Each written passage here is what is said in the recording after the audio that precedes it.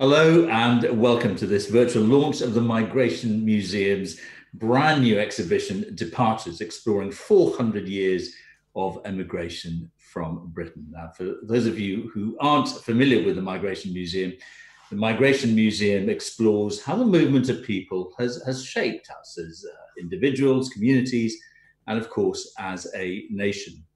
The museum is currently located in the heart of Lewisham Shopping Centre in southeast London. Now, I can't actually remember how I hooked up with the team at Migration Museum, but I do remember this. When I found them, it kind of felt like it was something I'd been waiting for all of my adult life. It was somewhere to say out loud and proud, I am an immigrant. Somewhere to say, yes, Britain gave my family huge opportunities, but you know what? We didn't come here empty-handed. We came here with our talent and our capacity to contribute. And finally, this was somewhere to simply celebrate the nation that we have become in all its diversity, its energy, and flamboyance. So what a wonderful thing it is to have a migration museum.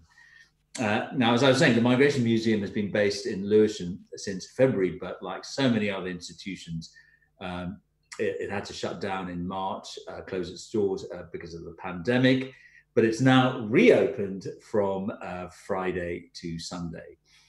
Now, the exhibition we're going to be hearing about this evening explores arguably one of the more overlooked aspects of the whole question of migration. British emigration, that's people leaving the country, has been one of the largest movements of people in modern history. Tens of millions of people have left the British Isles over the last 400 years. And today, and by the way, this is one of those facts I just, when I saw it, I was like, oh, wow, didn't know that. Today, some 75 million people across the world self-identify as having British ancestry. That's greater than the population of our country, which I think is around sort of 66 million or something. And yet, while immigration, people coming in, dominates debates, and I've got to say, not always in a good way, Britain's emigration story is often overlooked. Now, why is this? Who are the many millions who've left the UK and why did they leave? Departures, this brand new exhibition, seeks to explore some of these stories. And this evening, we will hear from some of the Migration Museum team, as well as a small selection of contributors to the exhibition from across the world.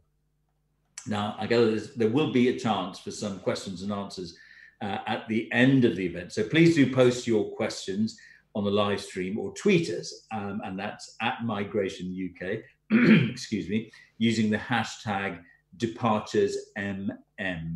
You can also find us on Instagram, and that's at Migration Museum UK.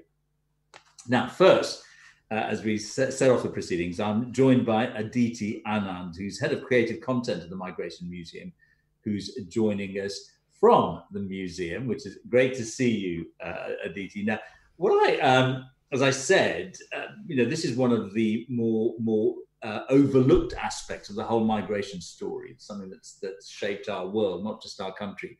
And I just wondered how you came about wanting to do the exhibition, to put one on. Hi, George. Yeah, it's interesting, right? That it's one of the biggest movements of people in modern history. And for most of its history, this country has been a net exporter of people. And it's been such an obvious story. And yet it's something that we don't talk about at all. If you look at migration debates, or any kind of discussion of migration, it's always the focus is immigration. And yet, so it felt like this exhibition was an opportunity to tell a more fuller story about migration in Britain, and to also reflect on the fact that every immigrant is an emigrant, and the motivations that people have for leaving Britain have, through the ages, been very similar to the motivations that people have had for coming to Britain, and that's really a thread that connects all sorts of different migration stories. And this year, it's the 400th year anniversary of the sailing of the Mayflower to America. So we felt it was a particularly apt time to have an exhibition that looked at the last 4 centuries of emigration. Now, I imagine there's a huge number of kind of stories you could have told. I mean, from, as you say, the Mayflower pilgrims to, well, the Windrush deportees, and then so on, lots and lots of stories. How did you go about the difficult business of kind of choosing the ones that we're all going to be able to see in this Departures exhibition? Like you said, it's such a huge topic, and such an ambitious scope that we have, that we really decided from the start that we weren't going to try and tell an exhaustive or chronological story about immigration, but that we would provide a sort of snapshot of stories and look at different themes. So the exhibition is sort of divided into various departure gates, as we call them, and each of them explores a reason why people have left Britain through the ages. And within those, you'll see stories that reflect more historic migrations, such as the kind of Mayflower pilgrims, but also very contemporary, recent migration. And we have, stories of people who've left, I think, just before the COVID pandemic hit. So they're very, very fresh stories, and they're kind of presented side by side, so we can see some of the parallels through history. But I would say the exhibition really came together because of all the people who contributed to it. I think there's something like 40 different artists, researchers, storytellers, advisors who've kind of worked on this exhibition. It really is a collective effort. And I think it's through those different voices that the exhibition really comes to life. And yes, I wanted to really take this opportunity to thank those contributors. Normally we would have a lovely, buzzy launch with 400 people here. And unfortunately, they don't get to be here in person to share in that. But I hope that they're watching from home and appreciate and know how much we appreciate their contributions. All right, Aditi. Well, listen, don't go away, because as I said earlier, there's going to be some question and answers opportunities at the end, along with your colleague, Emily Miller, who I'll introduce later on. But thank you very much and then for the moment. We're now going to hear from filmmaker Osbert Parker, who met up with Matt Plowright. Now, Matt is the head of communications at the Migration Museum, and they got together last week in the exhibition's Departure Lounge, where visitors will be able to view his 10-minute film, which is called Timeline, before they embark on their journey through the exhibition.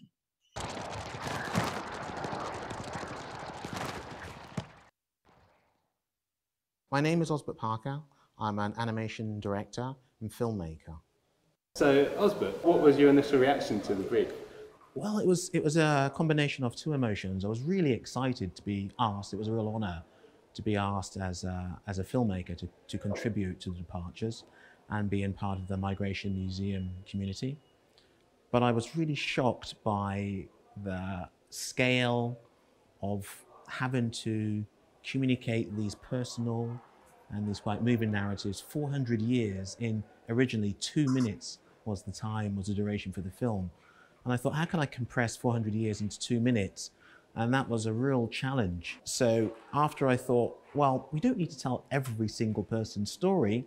What you can do is try and capture just the dramatic and the emotional scales of love, war, the desire to achieve something better, how you move because your personal goals that can push and pull you from England to other parts of the world. We all have these personal stories of wanting to do something better. And then to think about that, what that would have felt like 400 years ago, today and tomorrow. I thought, well, you could use metaphors in animation and to try and capture this as a universal story, but yet personal. And I also felt as though the Migration Museum is so well curated that have artists really drilling down into personal stories. I could find a way of just setting the scene as a timeline. I felt as though this human footprint, whether it's a digital footprint, whether it's our footprint on the environment, but the footprints our parents and our grandparents and our ancestors has left, is really interesting, this sense of a ghost in the room. I think that the way, not just the way man evolves, the way transport evolves.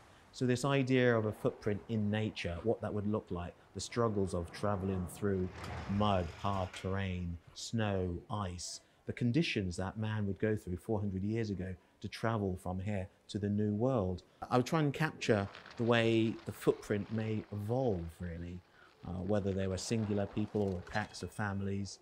And having nature to be a big part of that was really important in the timeline. And I hope this timeline isn't just a piece of cold fact. I hope they're able to see these dates as moments in time without having to depict every single person's kind of story. And I really hope that they feel the fragility of human travel. They see the hope and the love by the objects that have chosen to bring to life as a metaphor for the dates. And I hope that the work complements, to me, the more important work that surrounds the timeline that artists have here.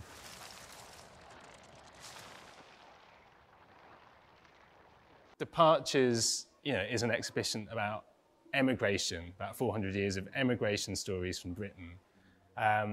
So often when we think and talk about migration, migration is kind of used as a synonym for immigration. So many of the debates and conversations we have are around immigration, and emigration to some extent is a kind of lesser explored. It gets left out often of these conversations, or if it's talked about in very different terms, using very different language.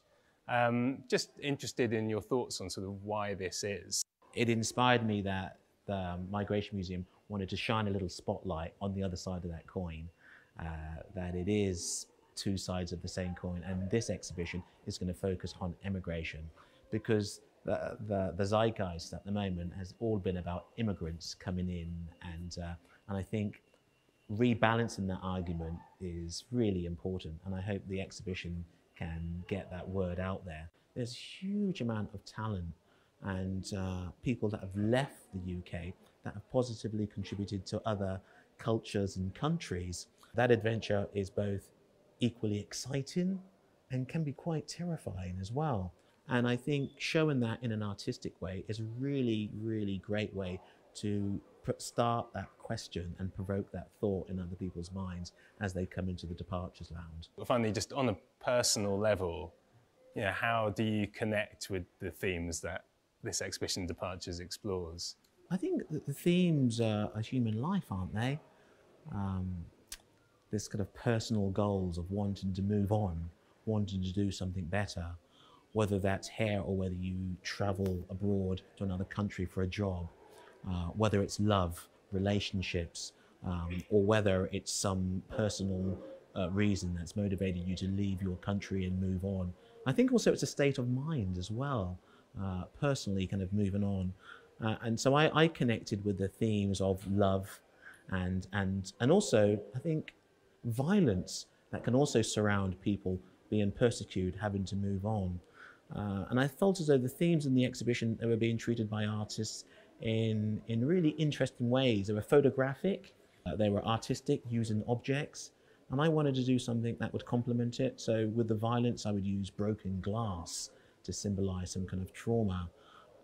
So for me, it's a very personal kind of connection. My parents immigrated from Guyana to the UK, but I feel as though I'm continuing that migration theme. Where am I going to go next?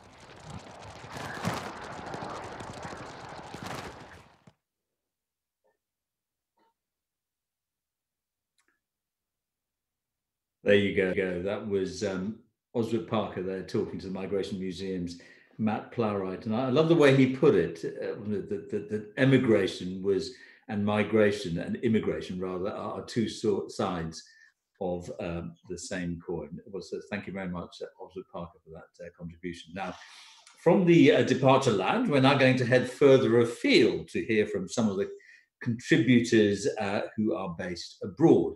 There are, actually, believe it or not, over 18 artists and filmmakers and 22 contributors to this exhibition. And it's such a shame that we can only hear from a small handful of them this evening. But we are lucky to have messages all the way from America, Australia, and of course, a little closer to home here in London this evening. First off, we're going to hear from Sarah Sense. Now, Sarah is an artist of Native American and European heritage. Currently, she's based in Northern California, and she's going to speak a little bit about her piece, which reflects on colonial histories and Sarah's own personal migration story. We'll then head off to the other end of the world, to the Southern Hemisphere, to hear from Barry York, who was born in London, and he migrated with his mother to Australia in 1954. And he's going to be sharing his experiences with us from his home, I think, in Canberra. And finally, we're going to hear from the artist Rochelle Romeo, whose father was one of the first to be thrown into the media spotlight after fighting to prove his British nationality for 12 years, believe me, 12 years. Now, this artwork reflects on the aftermath of being affected directly by the Windrush Scandal in 2018. Hi, my name is Sarah Sense. I'm going to talk for a couple of minutes about my work that I have included in the exhibition and myself, and a little bit about my research and my art. I'm originally from Northern California, and I did live in the UK for over 6 years. I recently moved back to California with my family. I'm native from my mother's side. My maternal grandmother is Choctaw and my maternal grandfather is Chitimacha. My childhood, however, was in California, and I wasn't introduced to my Chitimacha community until my teenage years.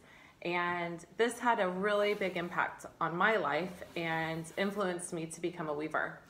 Through a community service program, I worked on the reservation during the summers while I was at university and through my 20s.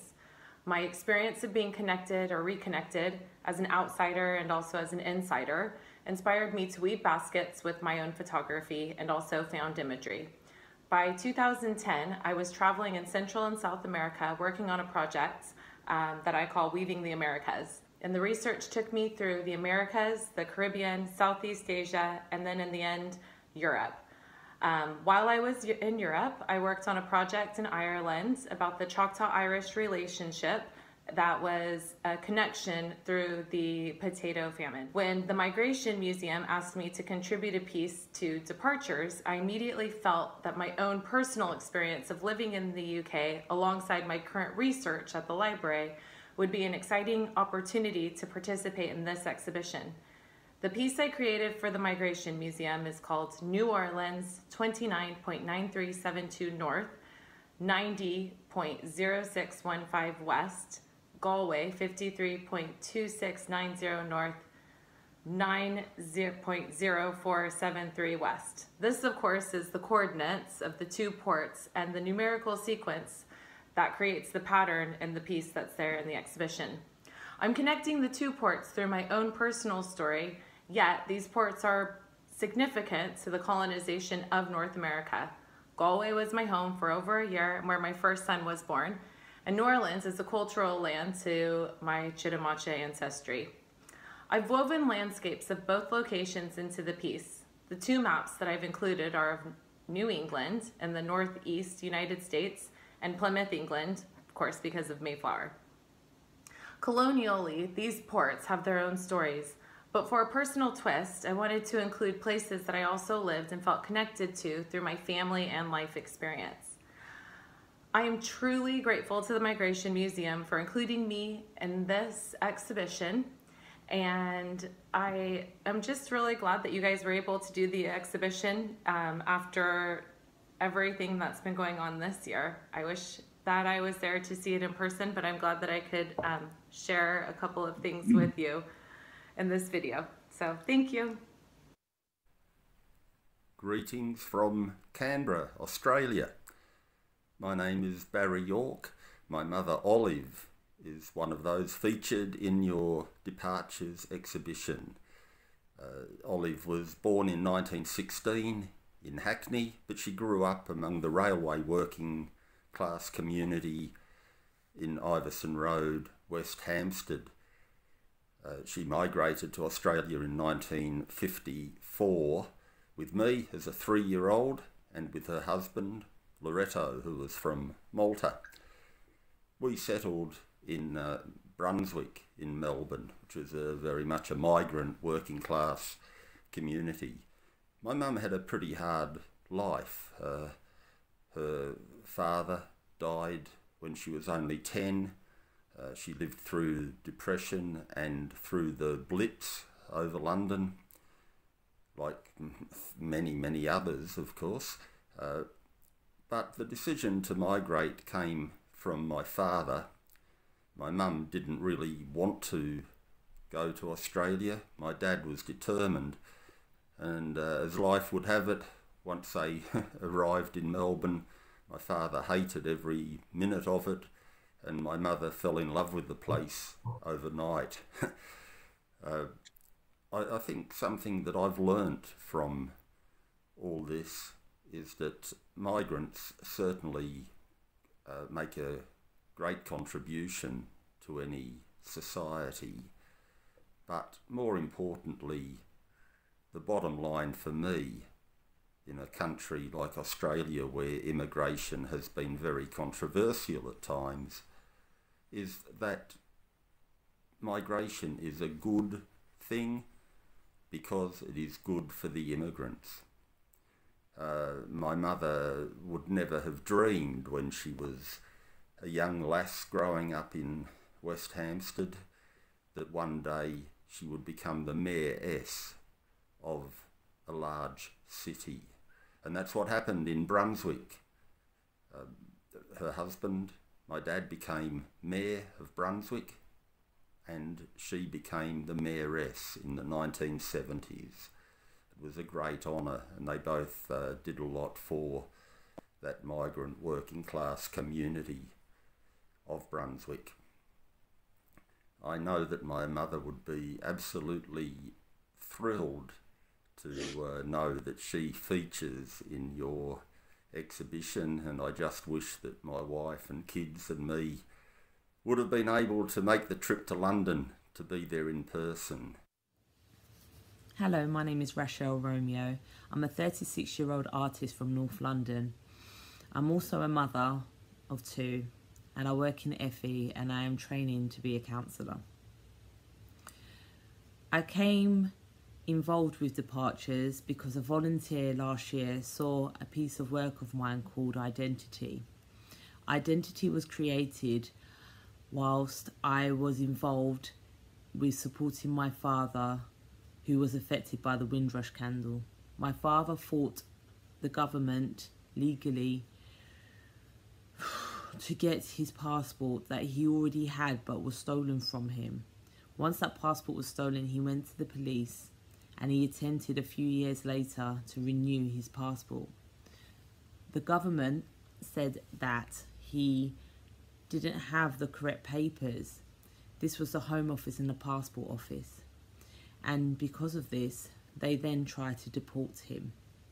In 2018, we've received a letter asking him to present himself or he would be at risk of deportation. From then, we were campaigning and also got some media coverage to support the fact that my father's case was illegal and he did have the right to be in the UK. Fortunately, our hard work paid off. Although he had to fight for 12 years, he now has his British passport and he is now recognised once again as being a British citizen, like he was when he was born. For Departures, I've contributed a piece of work called The Disowned Britain. The Disowned Britain is a follow-up to how I felt after my father received his passport. The trauma I still face day to day. It explores my feelings and it shares how I now feel about the country that I used to call home. I feel that my relationship with Britain since the Windrush Scandal and creating those pieces of work, because those pieces of work have helped me reflect on my own feelings and channel my emotions in a healthier way. Coming from two immigrant families who came here to work after the war and build Britain up. My grandma was a nurse on my father's side and helped bring, the NHS together with many other people from the Caribbean and Africa and other colonial countries. So we always had a real connection with the UK. But knowing now that how quickly they are able to take away your nationality and say you're not British anymore, my relationship with the UK is broken. I feel safe in London because this is all I know. But realistically, that safety net has been broken and I don't feel safe anymore. Especially now what's come to light with Black Lives Matter, a movement that shouldn't have even been there because Black lives should matter like anyone else's. It's really highlighted how unequal the UK is, especially towards people of colour and from different parts of the world that's migrated here to make Britain great. So those personal and unique contributions there from Sarah in Northern California, Barry in Canberra, and lastly there from Rochelle. And if you don't mind, Rochelle, let me just say this. You tackled such a raw subject with such honesty, such power, and if I may say so, with such dignity. Thank you very much for that. And you know, those three contributions do give us a window on the various ways in which emigration happens.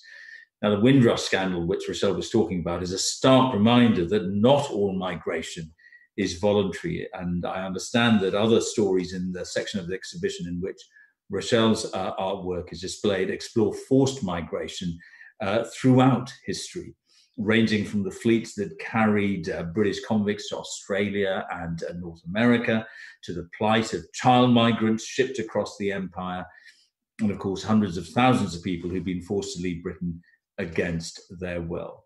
However, on a slightly different note, our next guests this evening are going to talk about emigration on the opposite end of the spectrum, those who leave Britain very much voluntarily, from a position, if you like, of a privilege. People leave for many reasons: better weather, adventure, love, or to find themselves, as some would put it. Only rarely do they think that they're leaving home for good. Some end up migrating permanently, while others return for a few months every year or spend part of the year elsewhere. We're now going to hear from the academic Michaela Benson and journalist Hannah Ajala, both of whom have contributed to the section of the exhibition exploring those who emigrate in search of the good life.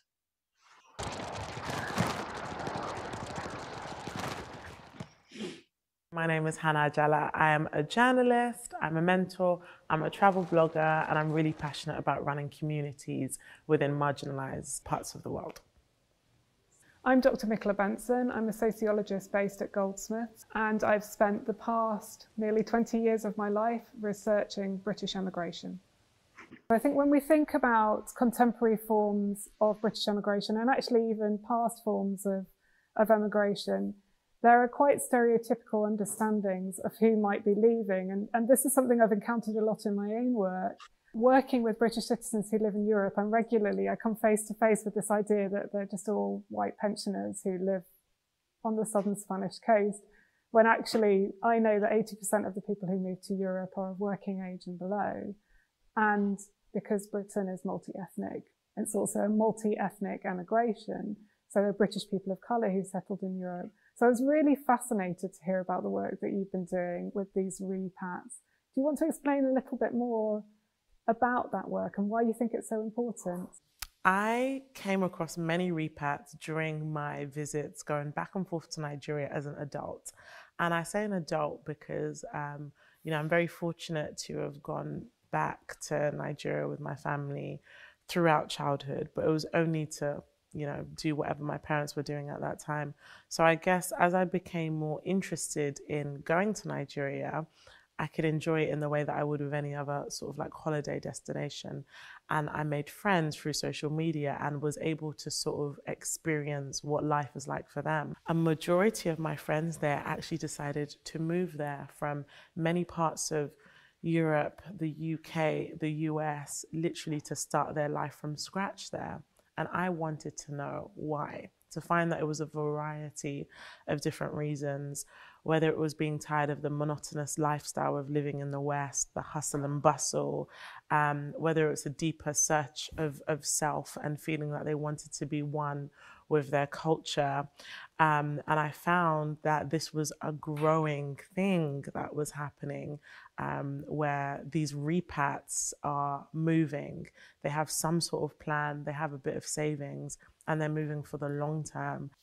It's really fascinating hearing you talk about that, because a lot of the themes that you have raised, so around kind of home, identity, belonging, that feeling that you're not quite yourself, and that you're looking for yourself.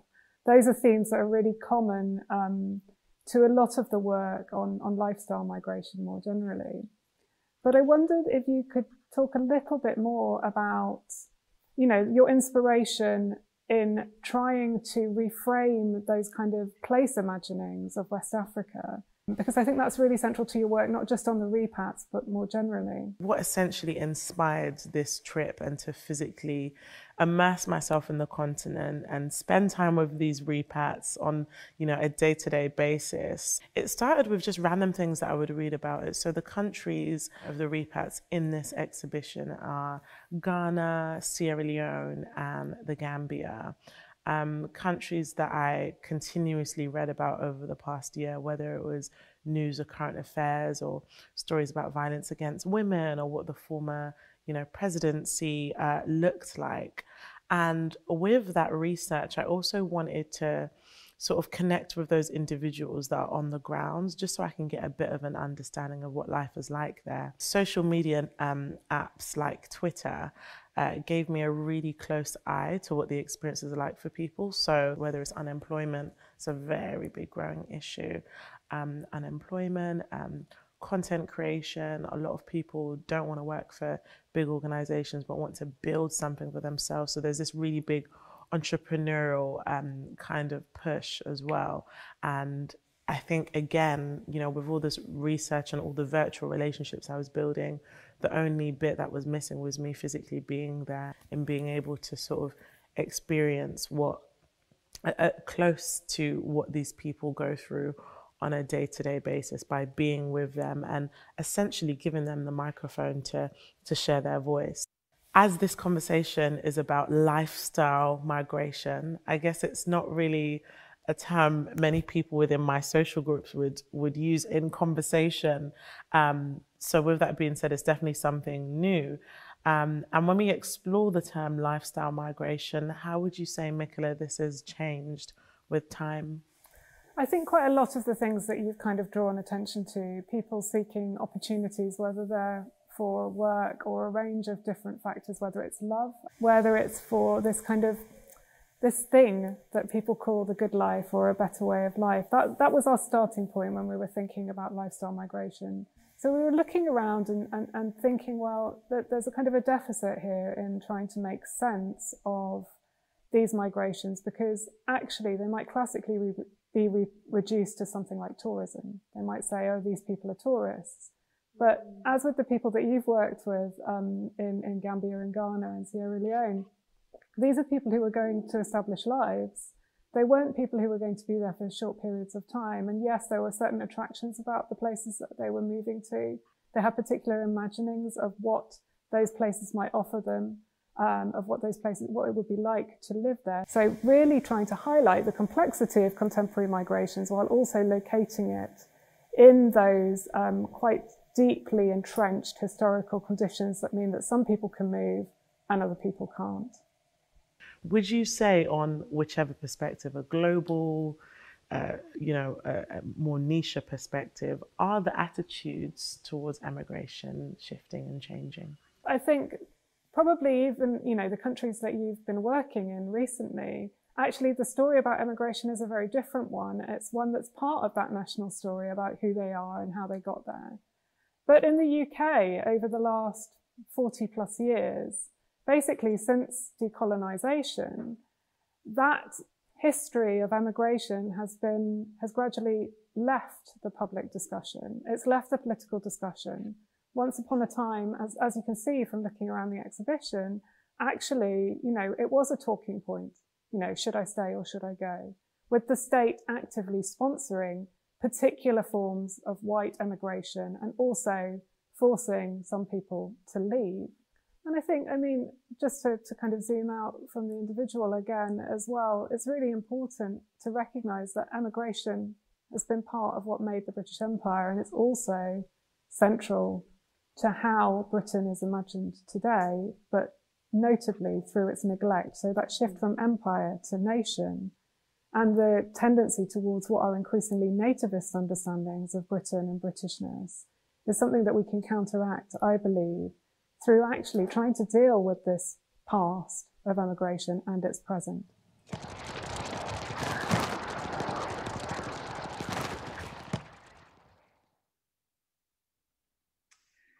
Now, we're almost coming to the end of our event this evening, but as I said earlier, we've now got a chance to have your questions put to our colleagues from the Migration Museum. So let me just introduce you to them again. You've met Aditi Anand, who, let me remind you, is head of creative content at the Migration Museum, and we've got Emily Miller, who's head of learning and partnerships, and they're both going to be answering your questions. Now, they're coming in. Emily, if I could start with you. This is from Lorna on Twitter. This is all so important for children to learn. Are schools going to be able to visit or hear more about these topics?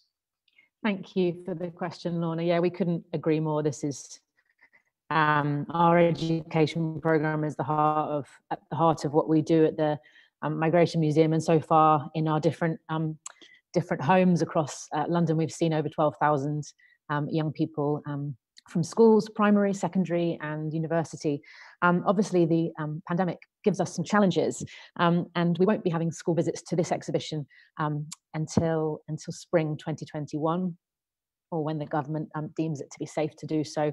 But schools are still really showing interest in what we're doing, and Departures fits really squarely with one of the units available to schools at History GCSE with the exam board AQA. So we're working with a local teacher in Lewisham who teaches that module with AQA, and he is supporting our education program to create resources for students all over the UK who might never be able to visit the museum, and those who hopefully might down the line, and those resources are going to be sent straight to the schools in order that students can study it in the classroom. You've already seen that we've got such a great range of stories and video content. Loads of that is going to be directly relevant and kind of accessible for school pupils. And Lorna, if you're a teacher, you can get in touch with us and we'll sort you out.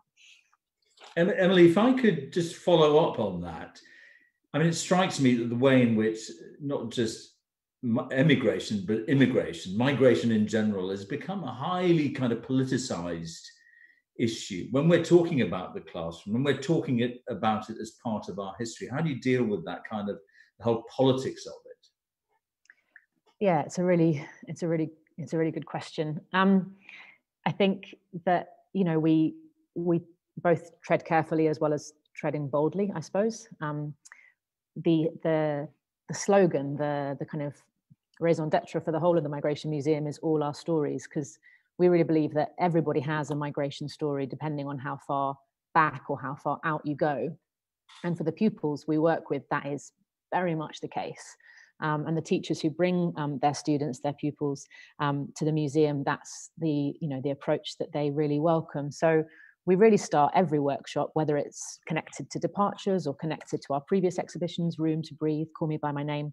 We really start with, how does this fit in with your story to the pupils? And kind of take it from there, because that takes out some of that potential tension or some of that negativity right from the start. And just really, we find that pupils are so up for the big discussions, the big debates, and sharing their stories. So yeah, that's really how we go about our education program. And anyone's welcome to come and see us in action when we're able to be in action again. Okay, Aditi, I've got a question here from Andrea, sorry, I don't know why I said it that way, on Twitter. What part of the Departures exhibition do you think will surprise visitors most, and why? Well, I think it's interesting, and Mikela sort of referred to it in her video, that when you ask people, who is a British immigrant, people tend to have a certain idea in their mind of who that person is, whether that's someone who's a pensioner in southern Spain or if it's an expat. So I hope with this exhibition, what will surprise our audiences is actually just how complex the story is, how many different kinds of people have left, and that it's not necessarily the person you have in your mind that you're going to learn about. I mean, we have some really, really interesting stories. For example, there's a story of the Dinera, which was a ship on which Jewish refugees in London were, in England rather, were rounded up during the Second World War, along with Nazi sympathizers, and all of them were sent to Australia, where they were in an internment camp.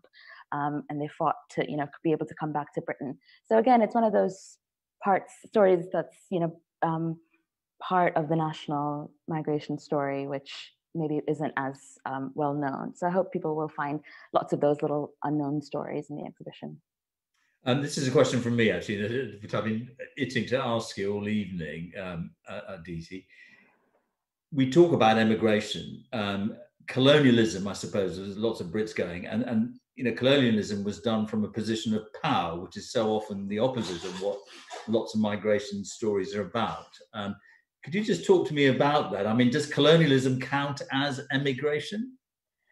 Well, definitely it does, because I think that's such a big part of Britain's emigration story. The British Empire provided really unimaginable until then opportunities for people to escape poverty, to create new lives. And at various points, there were emigration schemes and government legislation, in fact, to encourage people to go and move to the colonies. So it's a theme that comes up very regularly and strongly throughout the exhibition, and we've kind of addressed in almost each of the sections. But I think the key to it was trying to tell the very personal stories, the personal motivations and ambitions that people had, while also recognizing the kind of systems at play that enable that movement. So I think, we really wanted to complicate that story as well. So when you look at the story of the Mayflower, it's a story of people who are both refugees and colonists. And so there's always something more nuanced and complex at the heart of the stories. And I think hopefully that will allow people to kind of dig deeper into this topic without it just being the kind of debates we have on Twitter about empire. Okay, well, let's get back to people, our audience asking questions. While researching and setting up the exhibition, what did you find out about why such a rich emigration story has been so little told? And what can we do to take these stories beyond the museum doors? Emily, do you want to have a go at that? Sure. I think we've just discovered so much richness and really sharing as much of it as we can in what is our big shop unit here. As has already been mentioned, amazing numbers of contributors, filmmakers, artists, and all the research that's gone into it. I think the reason I think this is overlooked, as Osbert's mentioned and others, we focus so much on immigration. That is what is in the headlines all the time. And yet, just a quick insight from our education program, if you don't mind.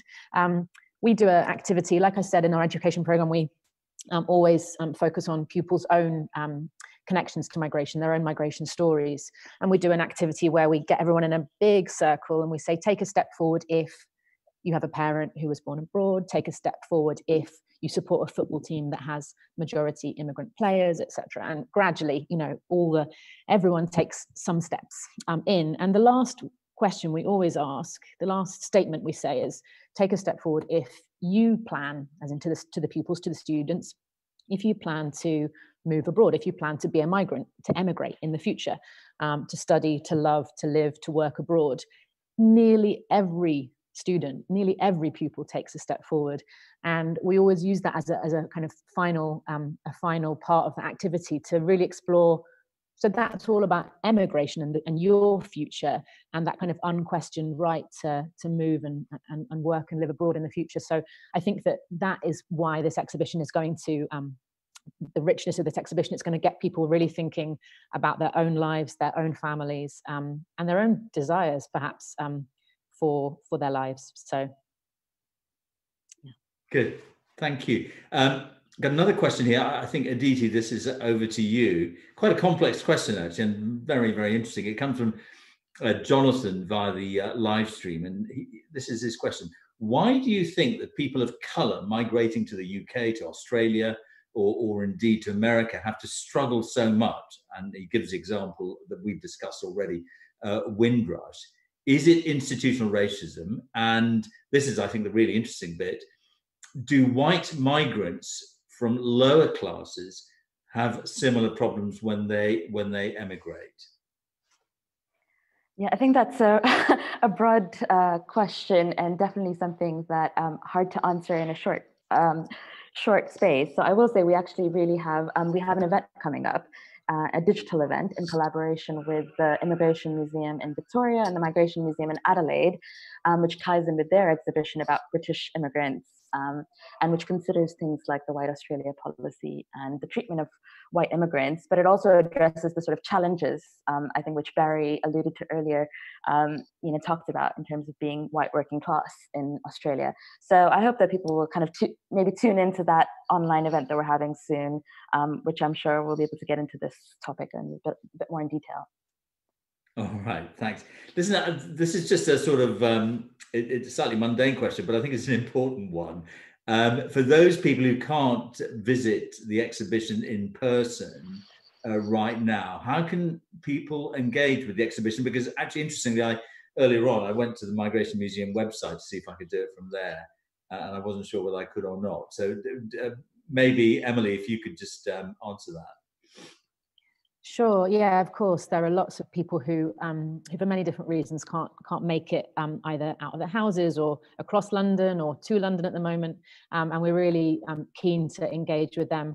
We're developing plans and ideas of how we can share content from the exhibition digitally. But something that really is going to be a highlight of Departures as an exhibition is our upcoming podcast. We're working with an amazing journalist called Mukti Jane Campion, and she's been off interviewing people all over the world about their emigration stories, and they're going to be beautifully produced into I think it's a 10-part podcast that we'll be releasing from the end of November. So do keep an eye on our social media channels and our website for that, George, and we won't disappoint you. You'll find that good, I believe, that podcast.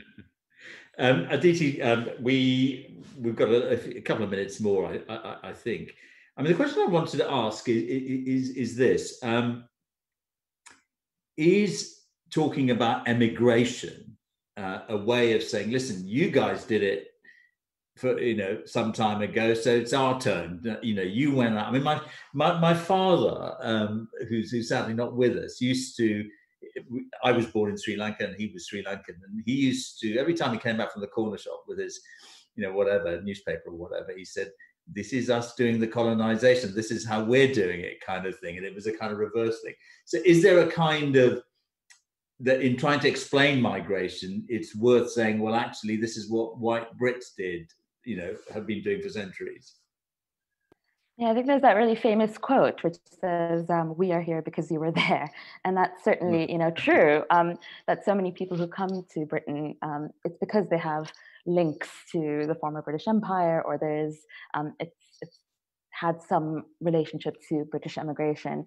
But I think, like, more broadly, it's it's a question of showing that migration is just this normal human thing, and people have sort of the same motivations, whether they're kind of leaving or coming. And it's, in a way, it's not a question of them and us, but it's something that connects us all, this desire to move, this desire to better ourselves, to find new opportunities.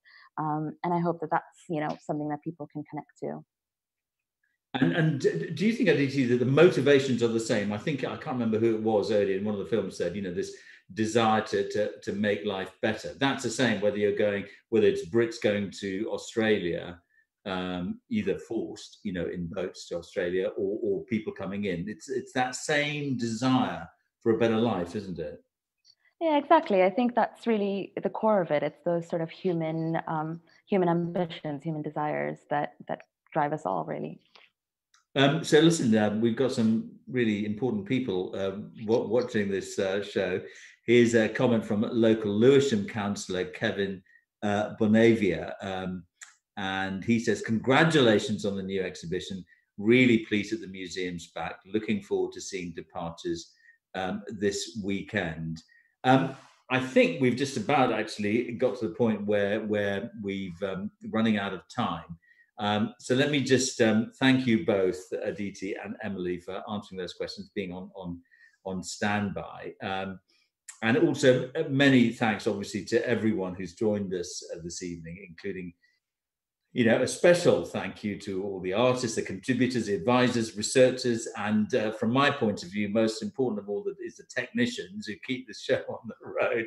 My God, my heart was pounding as we started this thing, hoping we could keep the show on the road for the full half an hour or whatever it is. Anyway, the installers, the volunteers, and all the funders who've made the Migration Museum's Departures exhibition possible. So let me just remind you, and you heard a little bit from Emily earlier, but Departures opens to the public at 11 a.m. tomorrow. Do visit if you can. The museum is open Fridays, Saturdays, and Sundays from 11 a.m. to 5 p.m. And as well as Departures, you can enjoy the stunning portrait photography project Human Eye, I hope I pronounced that properly, by the artist Angelica Das. There's Wall by Stick and Thierry Noir, a striking artwork, striking artwork drawn directly onto two pieces of the Berlin Wall, as well as a brand new piece by the Singh twins, which features in the Migrations Museum's new online exhibition, Heart of the Nation, Migration and the Making of the NHS. And my God, aren't we all grateful, not just for the NHS, but all those migrants who make it what it is and do so much of the hard work in keeping us safe and getting us better when we fall ill. So visit the Migration Museum's website, and you can find it at www.migrationmuseum.org for more information on visiting these exhibitions and the measures all the staff at the museum are taking to keep visitors, the volunteers, and themselves safe in these uncertain times. And of course, if you can't visit physically, do explore the online exhibition, the one I just mentioned, Heart of the Nation, which is accessible via the museum's website or at www.heartofthenation.co.uk. Now, I've got a little surprise for you, which I didn't mention right at the beginning. And last, by no means least, I understand we're now going to be joined by a very, very special guest. I'm delighted about this.